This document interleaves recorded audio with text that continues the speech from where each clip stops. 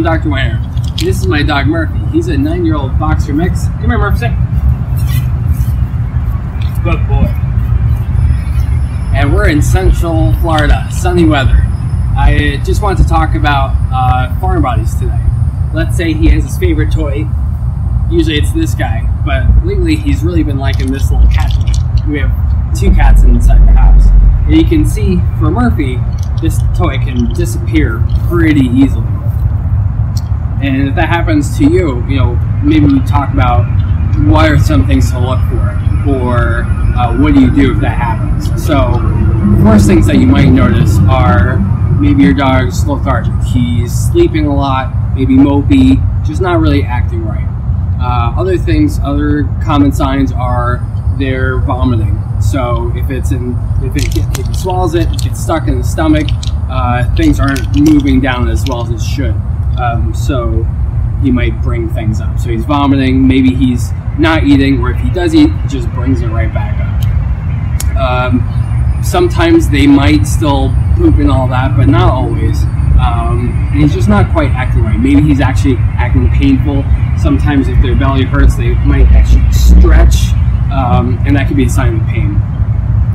Signs of nausea, other than obviously the retching, they could be extra salivating, or lots of the shoestrings, or lots of lip-lipping, like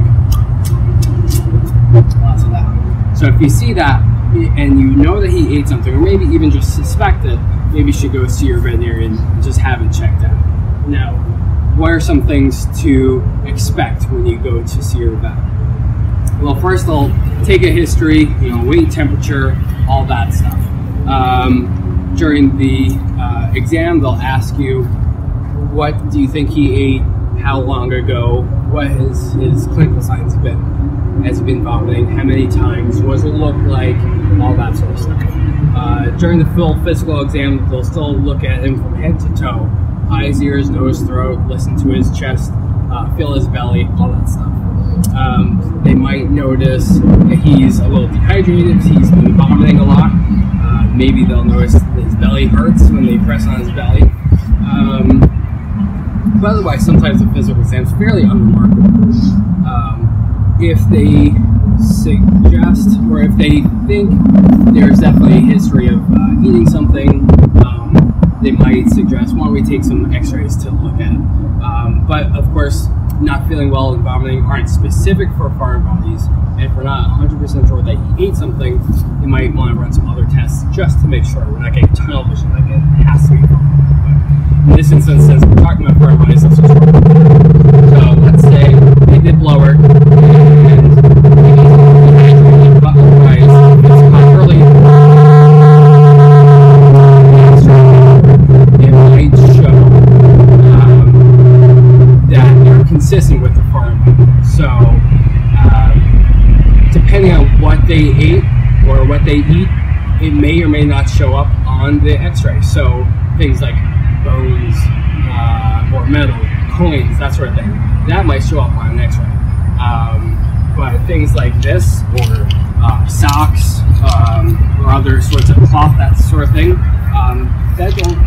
that doesn't always show up on x-ray. So what you look for are patterns, gas patterns.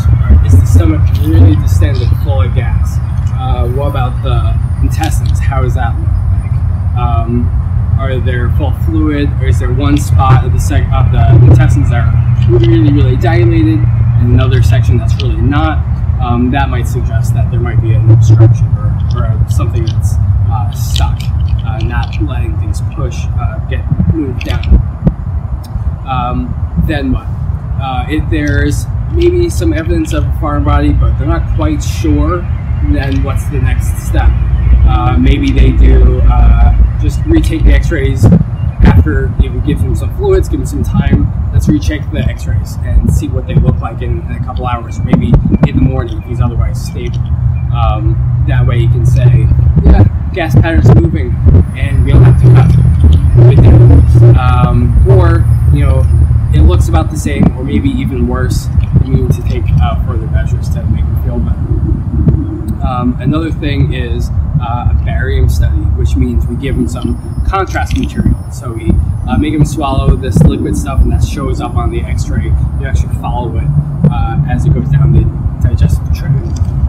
And if that's not emptying within a certain amount of time, or it gets stuck somewhere, so it's passing through the colon, then you know you have a problem. Once you have a foreign body diagnosed or an obstruction diagnosed, then you need to take action. And you can't always tell, is it going to pass or not. Some dogs pass amazing things. We've seen dogs pass things like knives and entire socks and just crazy things, but sometimes they don't. Now, if they don't, or if you know that they have eaten something, then what do? Well, if you leave it in there and just hope that it passes, you do run the risk of things getting worse. So if the gut isn't moving appropriately as they're vomiting, or as things aren't moving, electrolytes are moving from the cells and everything into that space, and then they're vomiting it up. That actually messes with their metabolism, their acid-base balance, and they can get really sick from that. Not only dehydrated, but it messes with the normal environment that cells function, and that might make them go and get pretty sick. Other things that can happen is if guts aren't moving appropriately, they might actually lose their blood supply, and that can make them pretty sick as well. The longer things go, the more compromised those tissues might become. Now, usually if there's a confirmed obstruction, the way to get it is surgery. Some clinics, depending on where it is or what it is, if it's in the stomach, might be able to get it through endoscopy, where you take while they're sleeping, stick a tube with a camera with a tube on it and pull it out that way. Not all clinics have that capability. And some things might be out of its reach as well. So if it's in the intestines, that doesn't really work. Some clinics might just go right into surgery and do an exploratory, where they kind of cut from here to here and just take a look at everything that's going on. Once that happens, you can get a good look at everything that's going on. Tissues look pink, viable, and healthy, where you just kind of cut and take that foreign material out, suture them up, and you're good to go. Or is there some tissue that's actually kind of damaged and you need to remove that so there aren't any problems? Let's say it's a simple foreign body in the stomach. You open the belly up and all the tissues look pretty good. So you open them up and everything looks good, but you can actually feel a hard, let's say you feel this in his stomach. And what you do is you make a small incision in the stomach wall, pull this out, make sure there isn't anything else in there, flush really, really well, close up the stomach, look at the rest of the dog, make sure there aren't any other things that you may have eaten that we're not aware of, make sure we're not missing anything else, flush really, really well. Solution to pollution is dilution. Once you're confident everything else looks really good, close everything up and let them recover. And they typically do pretty well. Some other surgeries, especially if it's further down in the intestinal tract, in his, let's say his small intestine, let's say something's been stuck for a little while, and you open them up, and there's a segment of intestine that's purple or black. That's dangerous if you leave that. So you actually have to remove that section of gut and tie those ends together. Obviously that increases risk. So that's why we want to get to these foreign bodies as soon as we can. So let's say we do the surgery and everything goes really, really well.